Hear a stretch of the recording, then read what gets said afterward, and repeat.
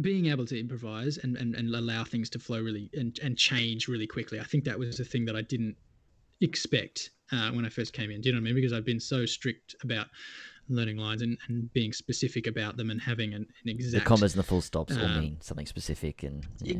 Exactly. And you can't really do that with Neighbours, as you know, because it changes so frequently. And it's being written as fast as it's being performed. So fast. Yeah, you know, I mean, there was stuff that they pumped out, you know, last weekend or when we were still there, but in one night, and then now make this. Here's 35 work, episodes, you know? and go.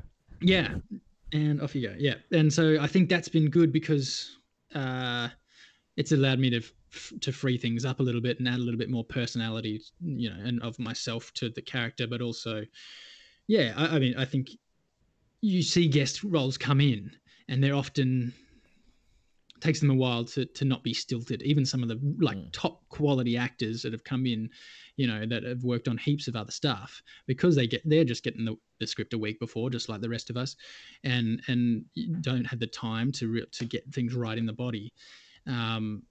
You do have to be able to improvise and make it flow and make it natural, you know.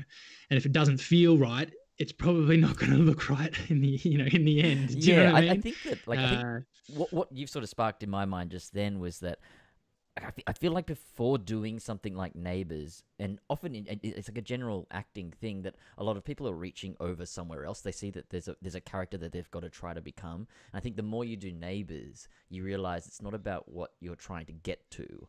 It's what you can bring out and add to. So, like, obviously there's they say that the film or whatever's made 4 times. You know, once by the writer, once by the set, then once by the editor, and then once at the end somehow.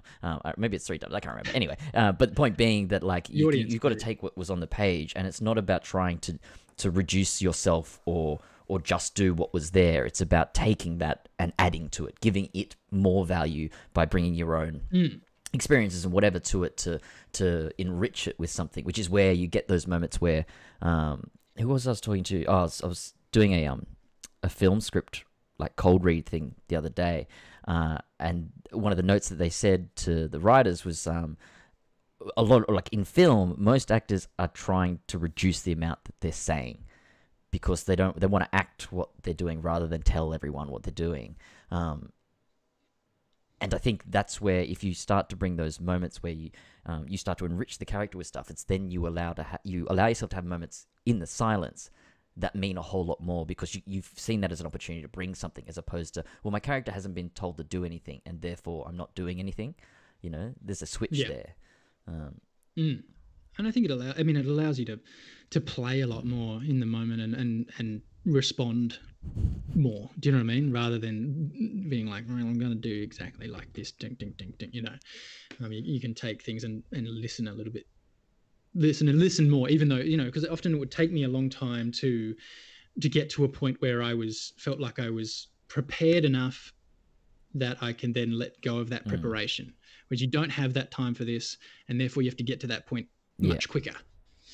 And so that you know to allow it to be free and whatnot. So I think, that's what this show sort of taught me is to be able to get there faster.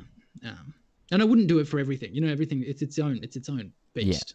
Yeah. You wouldn't use the same, you know, all the same methods as you would on a film or on a play or whatever. But it's definitely taught me some good skills, some good improvisation skills, some good relaxation skills, I suppose, as well. You know, sit in. Hello, and thank you for watching this takTalks clip. If you enjoyed it, please like and subscribe. If you want to see the full conversation, click here. If you want to see all of the takTalk clips, click here. And if you want to see all of the takTalk conversations, click here.